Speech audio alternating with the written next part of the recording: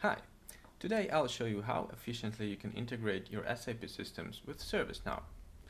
I start transaction BP for the first example and display business partner number 331. Now let's say that this tax jurisdiction is incorrect here. As an end user, all I have to do is to use the system menu, choose STA add-ons, create and modify ticket to report an error in ServiceNow. Now a pop-up window appears to confirm that you want to take a screenshot. This automatic functionality can be controlled globally in customizing and on user level using user parameters. I'll allow now the program to take the screenshot. And now the main screen of STA Ticket System appears. Here I can enter a subject for my incident like tax jurisdiction is incorrect for business partner. I can enter the long description here. I already put something on the clipboard, so I just paste it. Okay, here at the bottom you have a customer subscreen where you can add your own fields that you have defined in ServiceNow.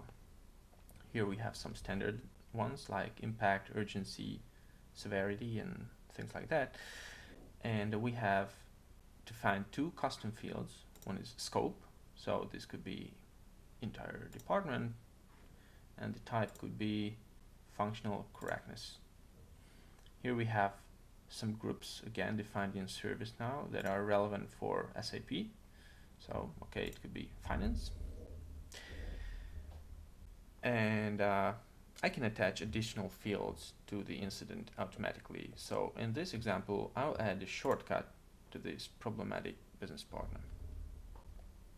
Another great feature of STA Ticket System is that you can add screen field values to the incidents, so you can describe the business context of the problem very easily and without the possibility of human error like specifying a wrong business partner number.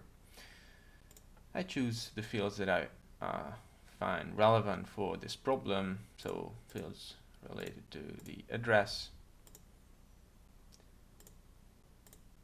and I can enter my comments here like this is incorrect. Yep. So that's it, and I can automatically open the incident once it's created in ServiceNow. So I'm finished. Let's press send.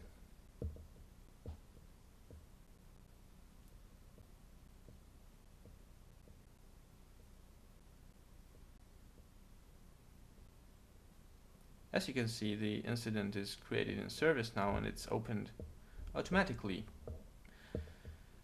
So let's check out the fields. The contact type is set to send from SAP. This is a new choice that we have customized.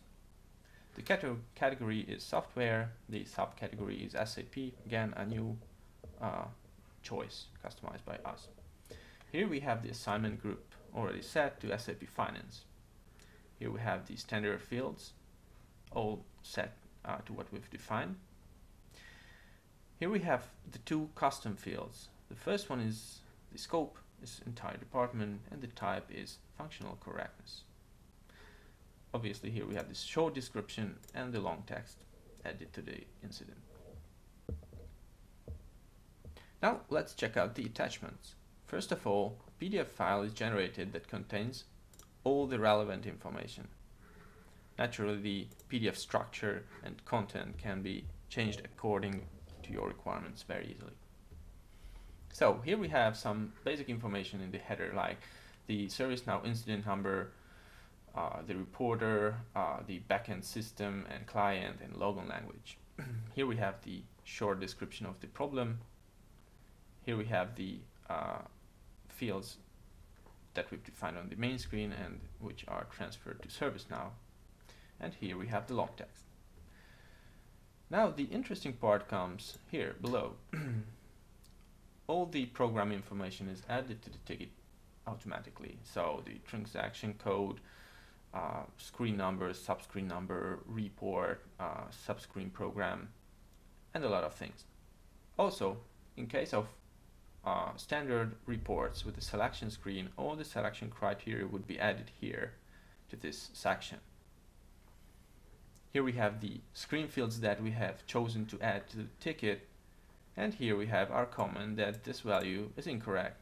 Everything is added automatically, so there's no place for human error and typos. The next section is the code stack, which is very useful for developers and shows the program flow actually. And here we have a lot of additional information like the GUI type. In this case it was SAP GUI for Windows. Here we have version information, client, computer name, username, IP address, whatsoever. Also, we have a lot of information on the SAP user. So username, salutation, name, time zone, and every data that you need to contact the person. Also, we have a section related to the SAP backend information containing every relevant data, like the type of the production system, demo system, the month, the version information, database information, IP addresses, installation numbers, everything that a basis administrator or a security guy might need. And finally, here's a list of all the SAP components with the version information added to the PDF. You can control which sections to add to the PDF using customizing. So if you don't need this component part, then you can bypass that. Okay, let's go back to the incident and check out what else we have. We have taken a screenshot, right? It's added automatically. Here I click on that and we have the screenshot. And here is the shortcut to the transaction code. So if you open that, then SAP logon is opened in the relevant system, relevant client, and the problematic business partner is displayed immediately. Well, I'm sure that you see the advantages that STA Ticket System gives you when creating ServiceNow incidents from SAP. You will get all the technical information along with relevant business information for all incidents without the possibility of human error. Developers can start working on the incidents immediately and require no more or much less input from the end users or business analysts.